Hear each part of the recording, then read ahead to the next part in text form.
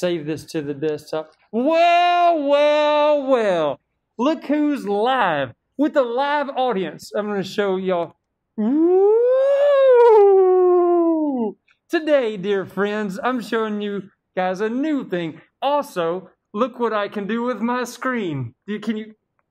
Hey, batter, batter. Hey, batter, batter, swing. I got to just do my thing. That's the lyrics to High School Musical 2 when they play baseball. Y'all remember that song? Okay, so listen, dear class, I'm going to show you guys how to make a like a janky glitch. Why do I describe things as janky?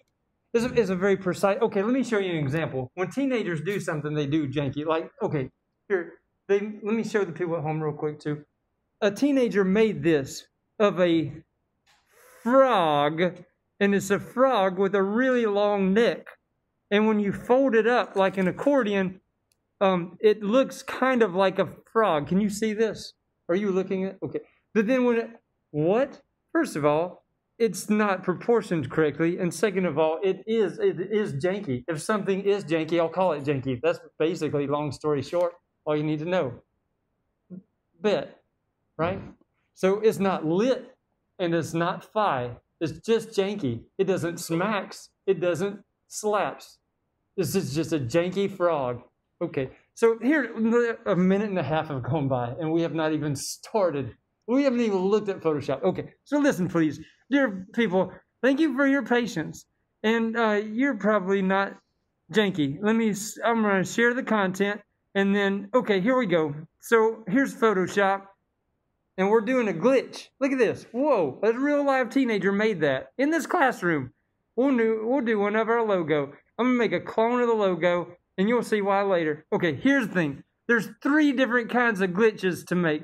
One is you can glitch by making parts of it go off to the side, right? Another is you can make it wavy, like a microwave, kind of like that. And then the third way is the color, how the color offsets the red, and it's like a 3D kind of thing where the colors are set to the side. Okay, I'm going to show you how to do all 3 of those things. So, okay, here's our logo. Just a plain old logo, just mind its own business, right? And then I'm going to select one part of it. And with the move tool, right here, the move tool, if you don't hold shift, oh no, it'll get janky. It'll go up or down. That's not good. We don't want it to go up or down. Instead, I will hold the shift button, and it keeps it on this axis. See, that's good. We want it to stay on the axis. So here, I'll do one more like that. We'll select around this little part right here. Just a little bit thin line. And then with the move tool, we can hold the shift button and keep it on that axis, holding the shift button. Okay, so there's one kind of glitch. That's the simple kind. The slightly more complicated kind is if we select around one portion of it, and we go to Filter, Distort, Shear. Filter, Distort, Shear. And when you click that, oh, what? What is this, Mr. Cox? Well, you just click and drag and make it a little wavy. At the top and the bottom. Look at it, shows you what it's going to do right there. And then you can click, okay, that's what I want to do. So here's the trick. If you want to do another part, like this part down here, either you can go to Filter, and then the shears at the very top, that'll exactly redo the same amount of waviness. Oh, same amount of waviness. Or step backward, you can go to Filter, Distort, Shear. Again, and it lets you specify exactly how much or how little waviness to do. I'll do a little smaller amount of waviness. Just a little wave. Oh, just a little baby wave. And then you go to Filter, Shear. Again, that just redoes the same amount if you want to do. Okay, so there's another way. So far, we have offset some parts, and we have waved other parts. But what about the color part? How do we do that? All right, here we go. So you go to Channels. It's right next to Layers. You click on Channels right here, and you just pick a color. We'll do the red only. It's showing you how much red. There's a lot of red mixed in there.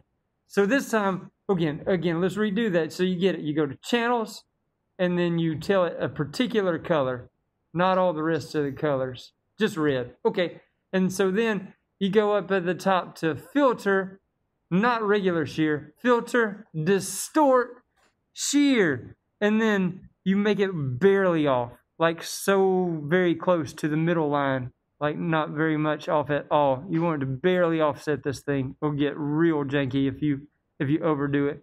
And I'm just going to click OK. Whoa, so wait a minute. The green is in the normal place, and the blue is in the normal place, and the red is not. Mr. Johnson, everybody! Mr. Johnson! Hey, let me stop sharing. So, would you have anything to say? I'm taking your advice, and I'm doing the live ones. Yeah. All right. So, Well, hello, class. well, Thanks for coming. I'm so new. And look at what I can do, Mr. Johnson. Would you like to be on the screen? Inception. You want to do this dance?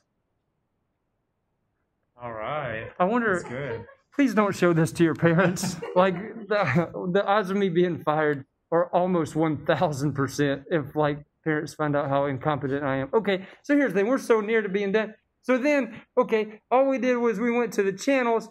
We offset the red by going to filter, and then distort shear by barely making it off. Distort shear. We barely made it off, remember? And then it offsets it barely. So here's the thing. If you have the original logo and you have the janky logo, bzz, bzz, bzz, bzz, you can make it glitch. Look at this. That's another day for how to make a GIF. Okay, I think that's all. If y'all have any questions, y'all just holler. And that y'all stay lit. Fi. Keep smacks. Bet. Catch these hands. Throw these hands. What's another?